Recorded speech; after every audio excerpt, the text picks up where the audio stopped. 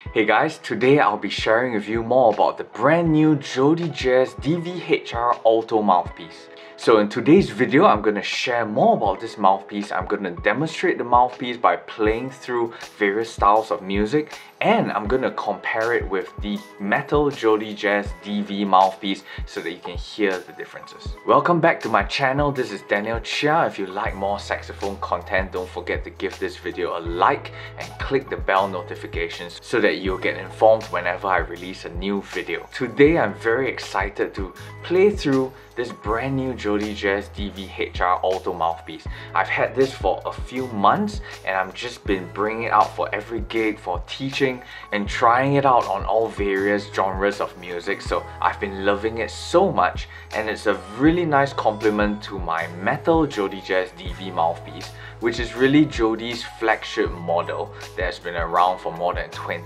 years. So I love the power of the JodyJazz DV metal, but I'm so glad that he has made one that is made of rubber right now. And as you can see in the pictures, this is made of beautiful hard rubber, nicely engraved. And this mouthpiece shares the same design as the metal variant, so it has this secondary window which gives a nice full round bottom, but with the baffle it can really cut and project when you need. So as you can see, this mouthpiece also comes with a nice metal shank, and this I feel adds some bottom and power to the core sound. So some of you might ask, how different is the sound compared to the metal version? So I'm gonna let you decide at the end of this video when I play both the DV HR and the DV side by side, and you can let me know down in the comments. But my general thoughts are, I love that the design is similar but just made of a different material, and having a slightly bigger mouthfeel, this will be very suitable for people who are very used to the size of hard rubber mouthpieces but want that extra power and edge when needed. So I feel that they both play very similarly, but because of the bigger dimensions and the good hard rubber that is being used, I find that the DV HR will be approximately 10-20% warmer than the metal DV. So they are both equally free-blowing, and if you are used to playing a particular size reed, you might want to try various reed sizes as well as various reeds, as I find that they're more free-blowing, so you might need to go up a strength or half a strength of reeds. So the best way to know of any differences is to hear them. So I'm going to play through both mouthpieces with the exact same reed, which is a Boston Sax Shop 2.5 reed, same ligature, same saxophone, which is a King Super 20 Alto with a solid silver neck. So everything, I'm going to keep it the most consistent, and you can let me know if you hear any differences in sound.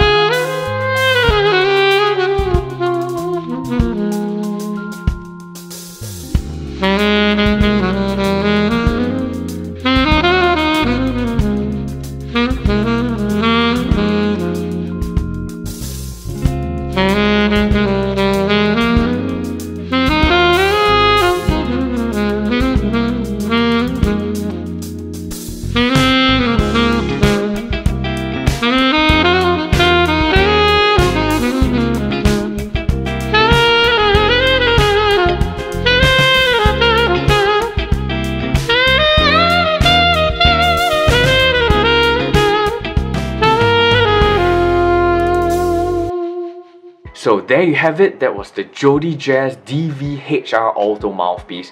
I hope you enjoyed this video, and if you want more videos, comment down below. Let me know what other videos I should make. And I'm also so excited for the DV HR tenor mouthpiece that hopefully should be out soon by the end of the year or early next year. So I can't wait to do a video for you as well. So that's it for today. Don't forget to like and subscribe if you haven't, and I'll see you guys at the next video.